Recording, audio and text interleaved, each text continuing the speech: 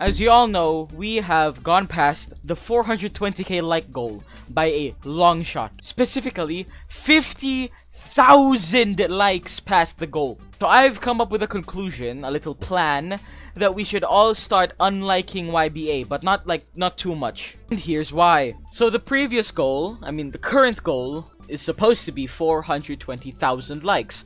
And as you can see, we have gone quite the amount past that, because according to the Discord server here in the updates channel, Uzu likes to jump from but what I mean by jump is that a very big difference between like goals. Before it was 325k likes, and now it's 420k. The previous one was 325k. That is more than 100,000 likes difference. And plus the fact that we've been waiting for this 420k likes code for a long time. Like, look at this. How many updates did it when he said 420k likes? Let's count. 1 update, 420k likes. 2 updates, 420k likes. 3 updates, 420k likes. 4 updates. Oh my god, that voice crack though. So 4 updates we've been waiting. Because that doesn't have any significance in this right now. But if we set the likes back down to like 435k or 425k, maybe the next like goal won't be so harsh. Because right now I see it as 470k.